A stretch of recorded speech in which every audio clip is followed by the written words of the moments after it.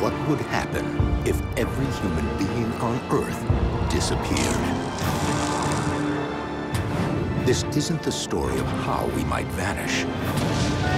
It is the story of what happens to the world we leave behind.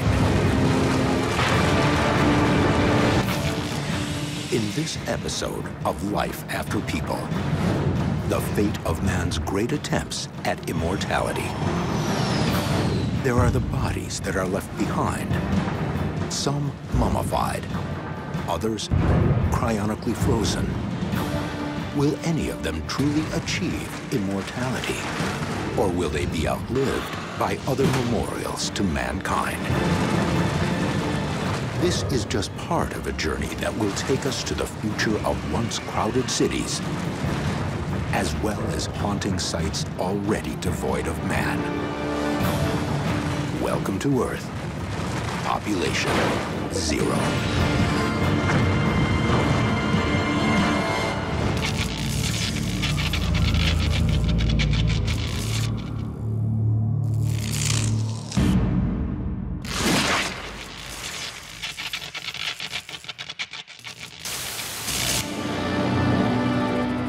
One day after people. Without humans to maintain them, power plants across the world start shutting down. Lights go out. Clocks stop. But the race is on to see who or what can survive the longest in the hostile world of a life after people.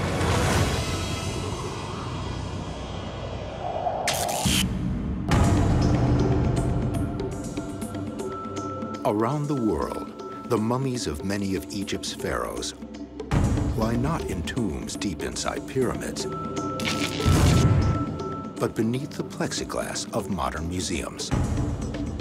One day after people, the electronic temperature and humidity controls that mimic the cool, dry environment where the mummies once resided shut down. The bodies that have been left in the tombs in Egypt have lasted 3,000 years or more. If the conditions are just perfect for the body, I can't see why it couldn't last another 3,000 years. But if the conditions at the museum fail, the body would start to decay immediately. You have a high humidity, you have mold spores in the air at all times, so they would first probably be attacked by mold and bacteria. How long can these mummies last? We shall see.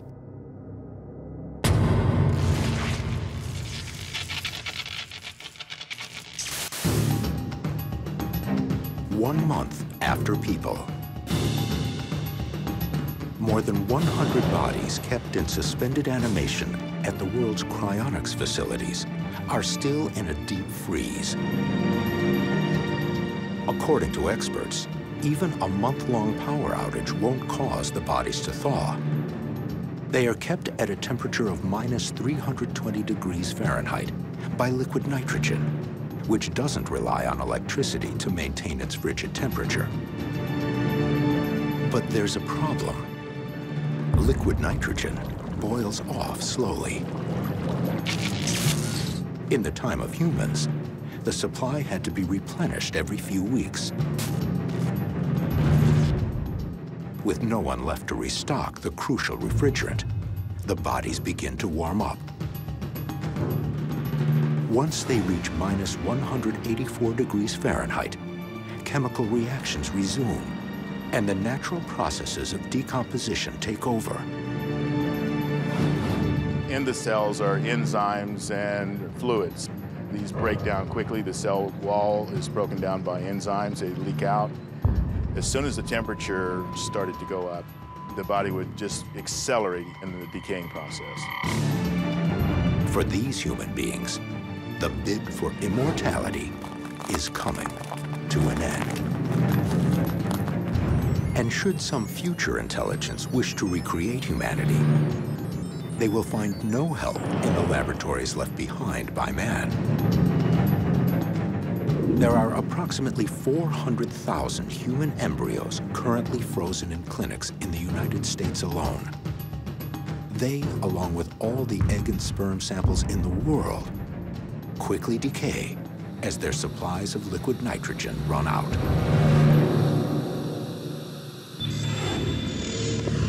Man's DNA still has a chance for survival.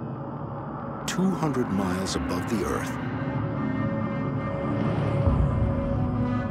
up in the International Space Station, rests a computer disk called the Immortality Drive.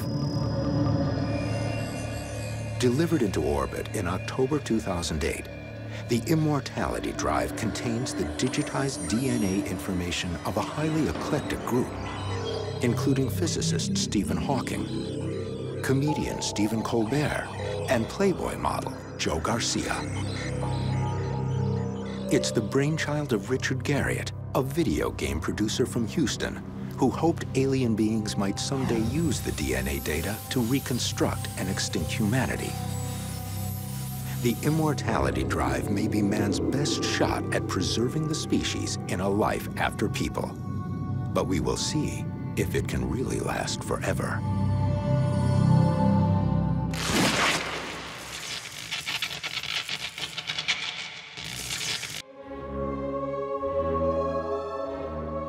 Art was another way for man to achieve immortality, creating images that would last through the ages. But many masterpieces require protection in controlled environments. In the time of humans, Michelangelo's magnificent frescoes on the ceiling of the Vatican's Sistine Chapel were protected by more than 20 miles of pipes, pumps, valves, and wiring. To prevent the fresco plaster from absorbing too much water from the air, the humidity was kept at between 50 and 60%. Air filters removed even microscopic particles of dust. It was all controlled by computer. But without electricity, the system has closed down forever. But 3 months after people, the disappearance of humans is actually helping the frescoes. Without the annual press of 2 million tourists, there are no ascending currents of human body heat. The figures painted on the ceiling, including God and Adam, are safe, at least for now.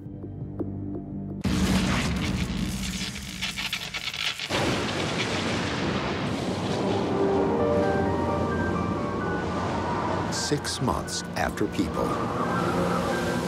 while nature is attacking some of the bodies and structures left behind,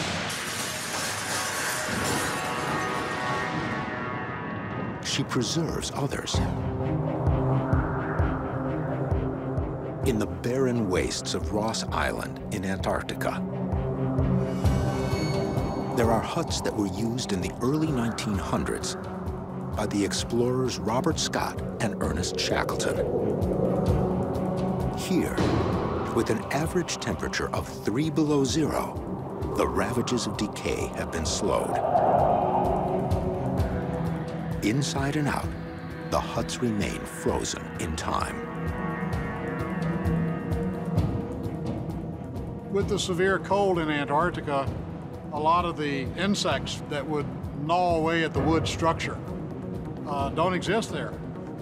And the fungus, the mold, doesn't exist there. Cans of beef from 1917 sit on the shelves. These cans, they'll last 2, 3 more centuries, easily. Meat still hangs on metal hooks, appearing quite edible, even after almost a century. In some cases, extreme cold has preserved flesh for thousands of years. In the 1928 Explorers Club meeting in Paris, they ate mastodon. Some mastodon came up through the ice, and they got it, they cooked it up, and they served it at the dinner. And I had a friend there, and I asked him, I said, how did it taste? And he said, well, it tasted a lot like rotten meat. But it's been buried in the ice for 10,000 years, and it would. But it's edible. While Antarctic cold will preserve the explorers' huts for many years, it's the more temperate parts of the globe that most of mankind called home.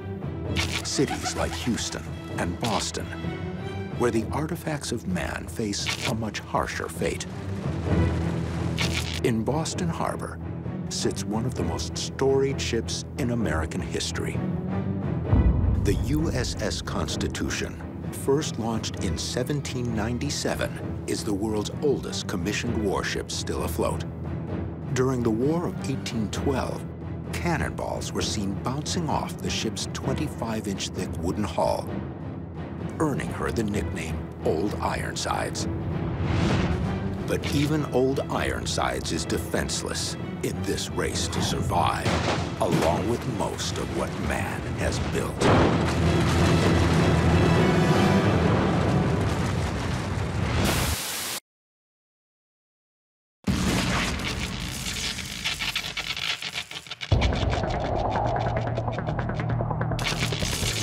Nine months after People, the race to see what survives is becoming more intense.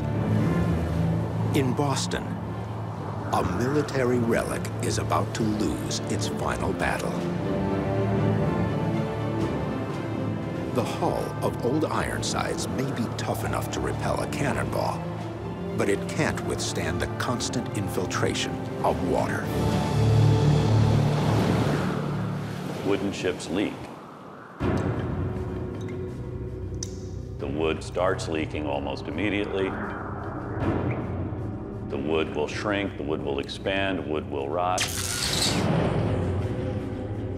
In the time of humans, automatic bilge pumps drained 900 gallons of water a day from the ship. But those pumps stopped months ago. This flooding alone won't be enough to drag the ship underwater. It will take the Boston winter to finally do what enemy warships never could. Waves might wash over the deck and might force it further under. In a world without people, maybe the Constitution would remain afloat for a year, maybe less.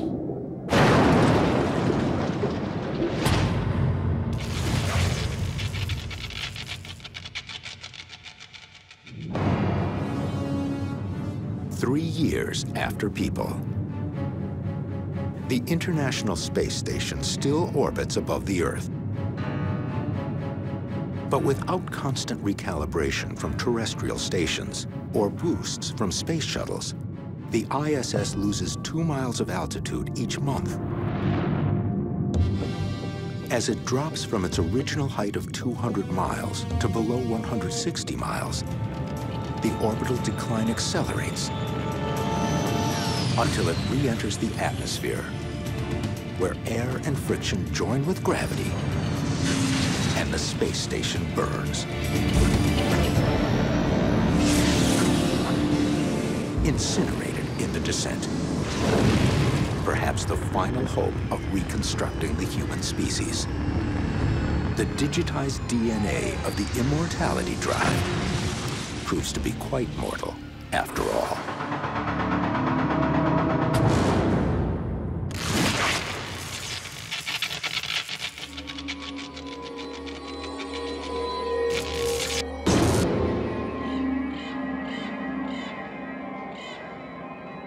"5 years into a life after People, weeds transform the historic streets of Boston. If you just leave the gutters and rain spouts not maintained, plants will take root in little cracks in the brick and little cracks in the mortar.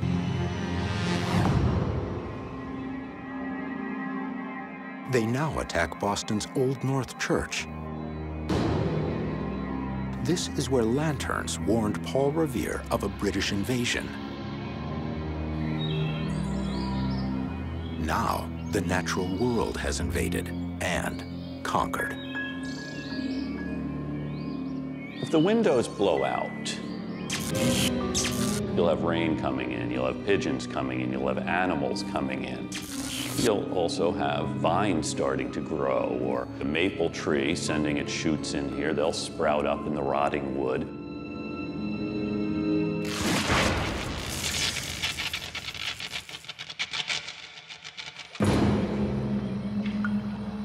"20 years after people,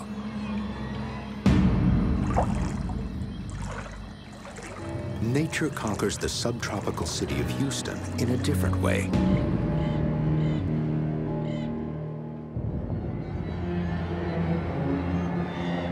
The tallest building in Texas now looms over a city that is slowly reverting back to the swamp it once was.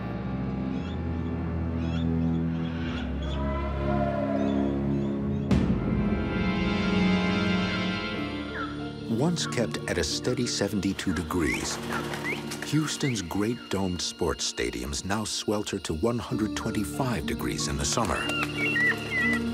They have become enormous bat caves. The artificial grass of the Astrodome's trademark AstroTurf is swallowed up by reeds and muck. Feasting on insects, the bats make their own contribution to the new ecosystem. Their excrement, or guano. Guano has a lot of nutrients in it.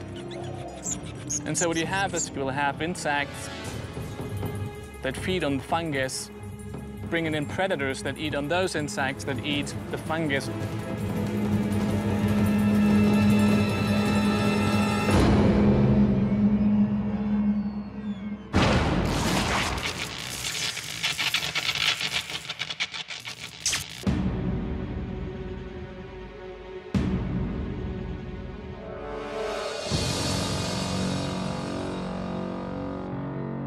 25 years without people have not been kind to the mummies housed in the world's great museums. With no one around to regulate heat and humidity, mold struck first, then insects. Mites would probably be the first insect you would see destroying a mummified body. After the mites eat the decayed body, it would start to break down the fibers. It would start to turn to dust. Great kings like Ramses II and Tutankhamun are now reduced to skeletons.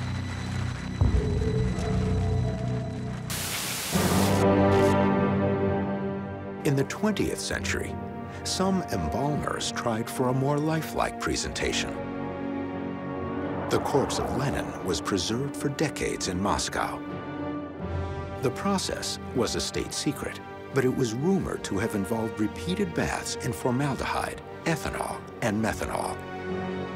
Russian experts were always on duty to protect Lenin's body, scrubbing away bacteria, closing up openings in the flesh, and lightening blemishes. His body is treated with makeup so that he appears like he did 30 years ago. But the process of decay underneath that makeup and underneath that wax is still taking place. It can be slowed down, but the process of decay never stops. With no people to tend to it, Lenin's body goes the way of the rotting pharaohs.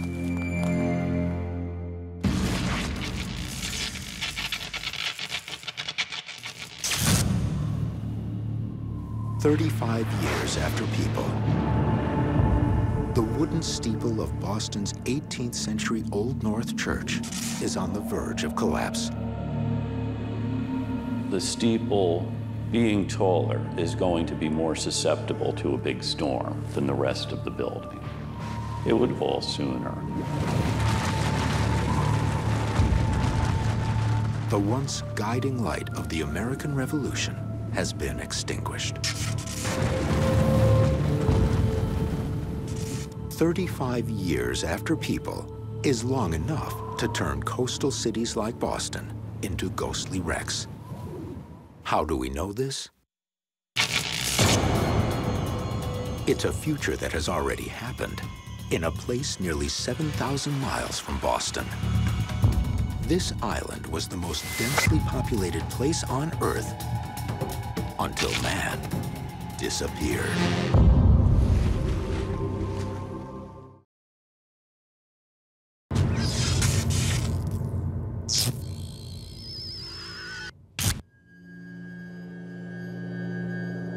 "35 years after people, our homes, offices, and factories are cracking and sagging as nature executes its hostile takeover.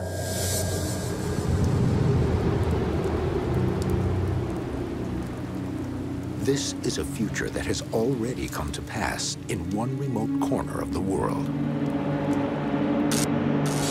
Several miles off Japan's southwestern coast, a forsaken island stands lifeless and decaying. This island, as you can see, is a slab of concrete sitting in the middle of the ocean with high-rise buildings sprouting from it. Completely empty, no one living here anymore. No electricity, no vegetation, nothing. It's called Hashima Island, once a thriving coal mining town and home to thousands of people. Now, its abandoned offices and apartment buildings are literally exploding under nature's relentless hands.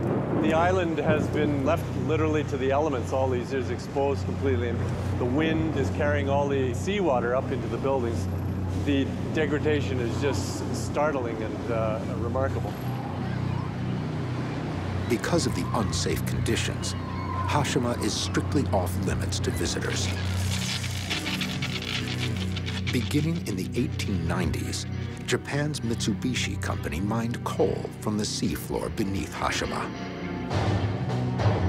At its peak in 1959, the 15-acre island was home to more than 5,000 workers and their families. The highest recorded population density on Earth. In 1974, as Japan began favoring petroleum over coal, Mitsubishi closed the mine and relocated the entire population to the mainland. 35 years later, nothing remains but decayed buildings and ghostly memories.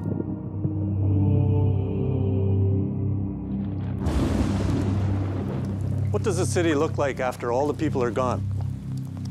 This is the Hashima version of life after people.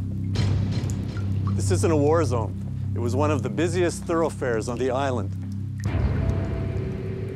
There was once a row of stores along here with wooden shutters. All of the lumber has collapsed onto the ground.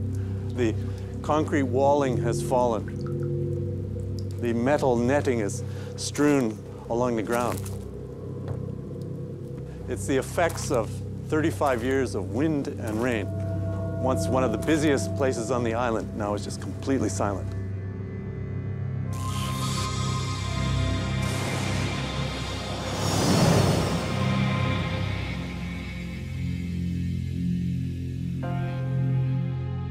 These rooms once echoed with the laughter of children playing.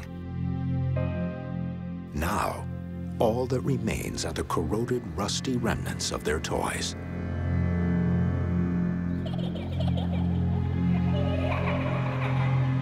Overgrown and forgotten, the school playground is now rusted scrap metal.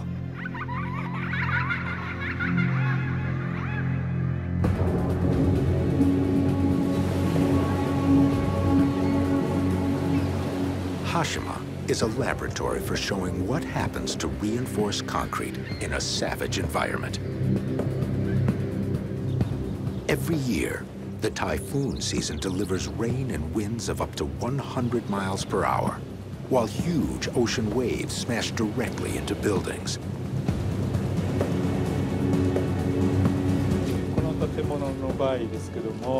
In the case of this building, we have an iron frame and steel reinforced parts. As you can see, the front part of this pillar is damaged, while the backside isn't. It tells you that the surface is damaged by salt water, wind, and rain. Scientific studies of concrete core samples revealed that the buildings most exposed to the ocean had a salt content 15 times greater than the others.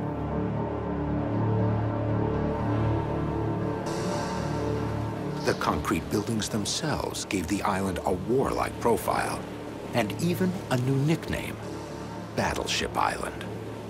Hashima was called Battleship Island because from a distance, it literally looks like the shape of a battleship. The similarity is so uncanny, in fact, that it was actually torpedoed during World War II by American submarines.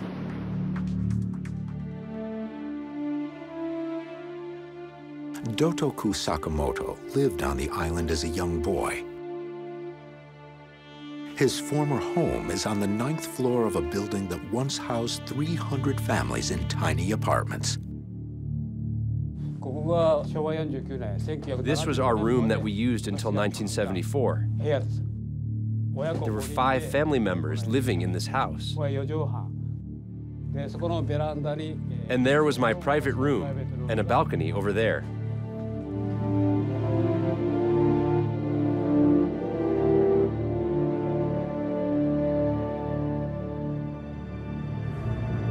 The wooden facades and balconies were quickly destroyed.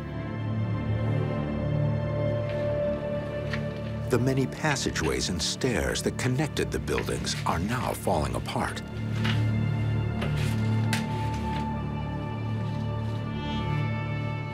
This is the Jigoku-dan, the steps of hell, so named because they're so steep. The buildings of Hashima are high-rises of up to 9 stories in height. And so people living on the island had to negotiate stairs like this on a daily basis. There wasn't a single elevator or escalator anywhere on the island, so you can see where the name comes from.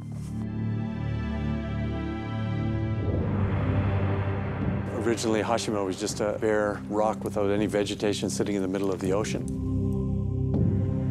And by artificial means, it was turned into a human community. But in reality, it's just that, a bare rock sitting in the middle of the ocean and lifeless, and it's gone back to lifelessness. The breathtaking destruction of Hashima Island in just 35 years without people shows that mankind's many bids for immortality face very long odds.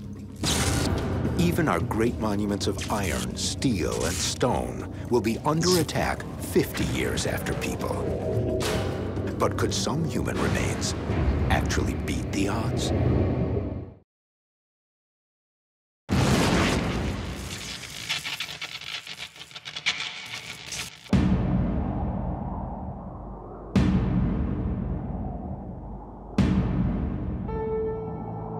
It's been 50 years since the last human voices echoed through the streets, alleys, and hallways of planet Earth.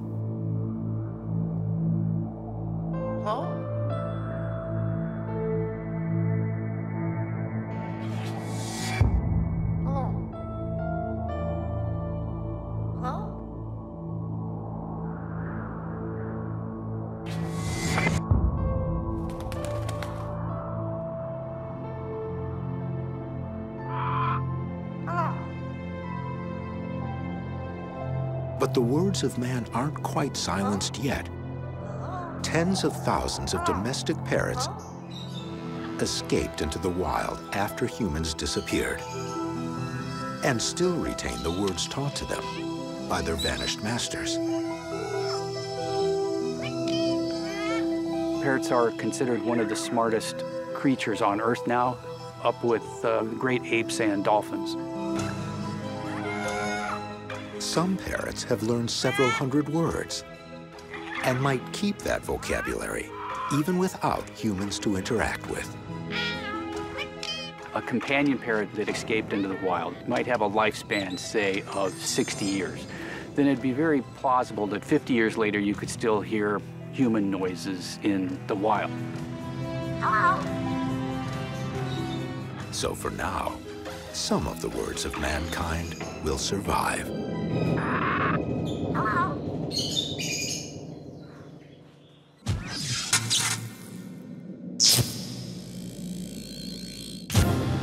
75 years after people, time and nature are wearing away Boston's monumental Bunker Hill Bridge. The steel and concrete span is held up by 116 steel cables strung from 2 towers.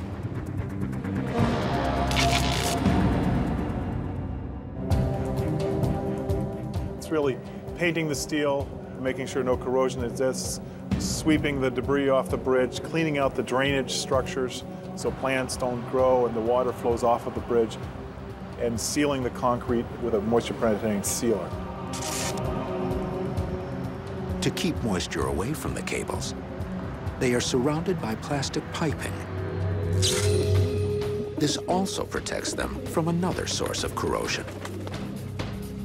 Bird droppings are amazingly corrosive to a wide range of building materials. It wasn't even fully recognized 20 or 30 years ago. The waste product of pigeons and starlings contains high levels of ammonia and salt. Mixed with rainwater, the combination triggers a lethal electrochemical reaction.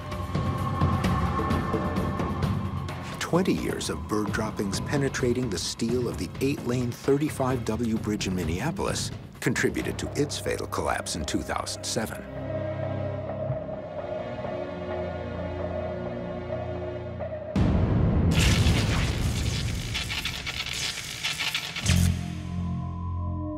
After a century, weather and stress have cracked the protective plastic coating on the cables of the Bunker Hill Bridge. Stormwater, some of it mixed with acidic pigeon droppings, has penetrated to corrode the steel. One by one, cables fail. When half the cables go, those that remain cannot support the weight of the roadway.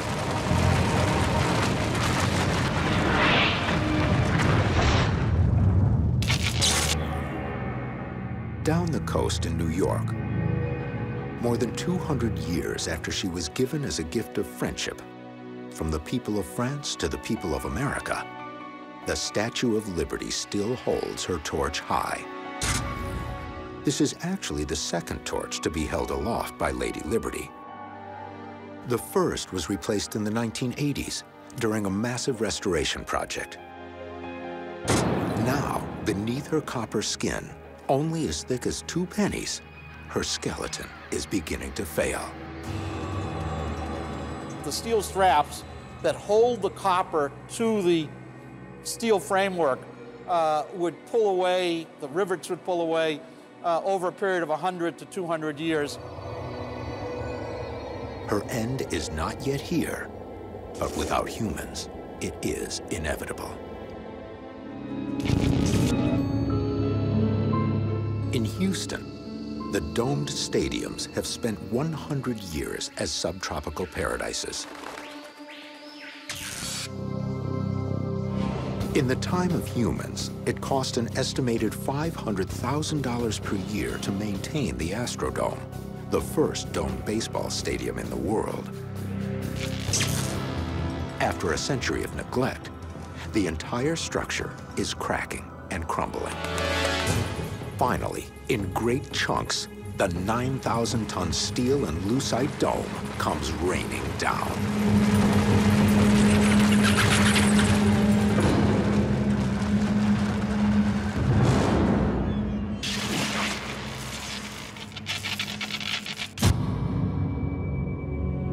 "150 years after people leaves Boston looking like an overgrown garden. In the time of humans, the best observation point in the city was from the top of the 60-story John Hancock Tower, the tallest building in New England. But the notorious New England weather has now destroyed the building's outer skin. Corroding steel columns lead to a pancake collapse.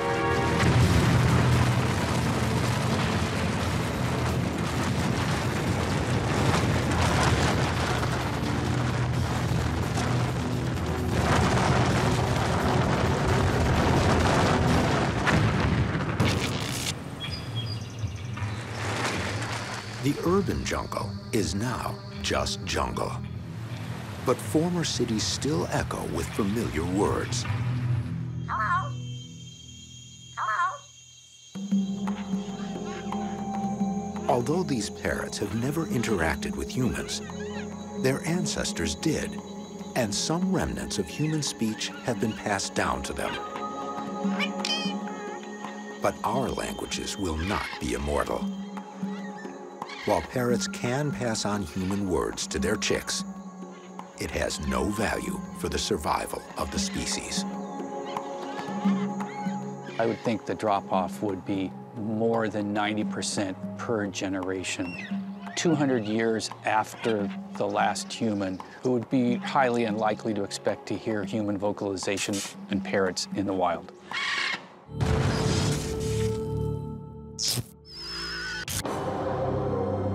Over 200 years, the tallest building in Texas has had its windows blown out by hurricanes and its insides corroded by rain. You have to expect a hurricane in Houston, a good one, a big one, every 4 or 5 years. That's going to create a significant amount of damage to almost any tall building. Now, the accumulated force of nature will strip the building to its bones. The steel frame might still be there 200 years later. The rest of the building is gone. Then, the steel frame itself will corrode and collapse.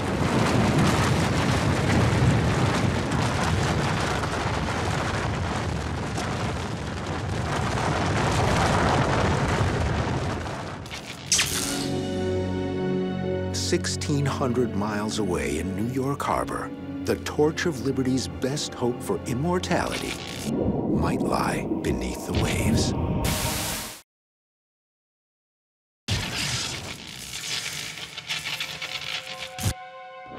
300 years after people, Lady Liberty suffers a fatal relapse of an old complaint, galvanic corrosion.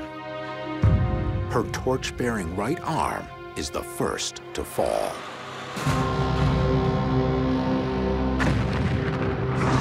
Then, other parts.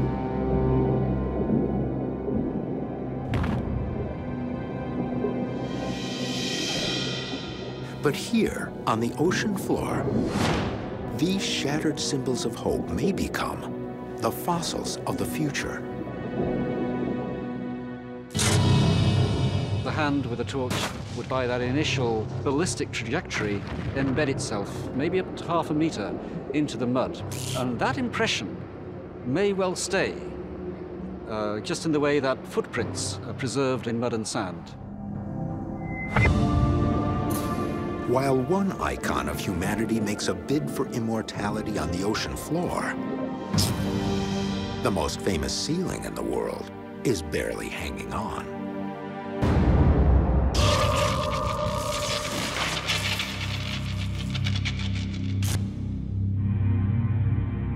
"500 years after people, Michelangelo's frescoes still look down from the Sistine ceiling, where they cover 12,000 square feet of surface.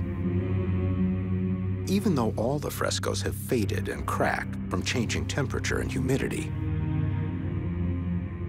On the wall depicting the Last Judgment, Michelangelo's heavenly sky has faded faster than other sections. The ultramarine pigment comes from lapis lazuli, mined in Tunisia.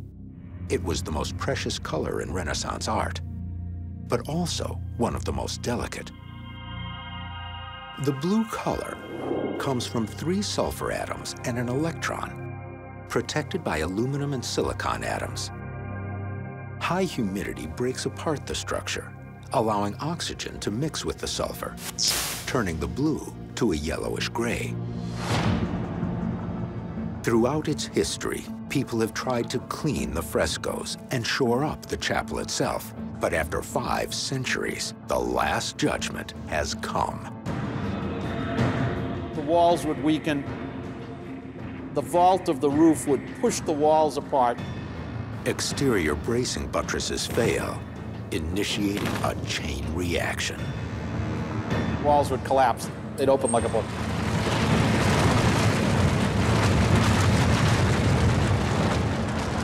The Sistine ceiling would not be there 1,000 years from now without people.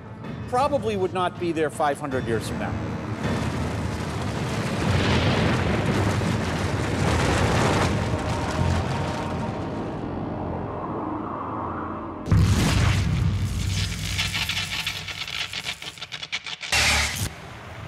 "10,000 years after people, almost all traces of human culture are buried beneath vegetation and sand.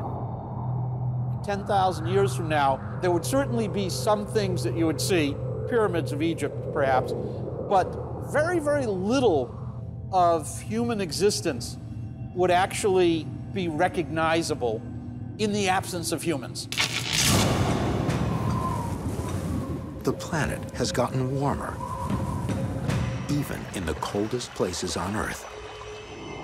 Even in these areas where Scott and Shackleton built their huts, we may well start to see an increase in plant life, possibly even insects, organisms that would begin to increase the rate at which decay would take away those structures.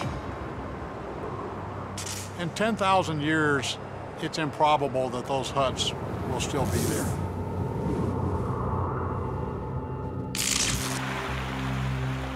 In 10,000 years, the Earth itself will have buried most of man's cities.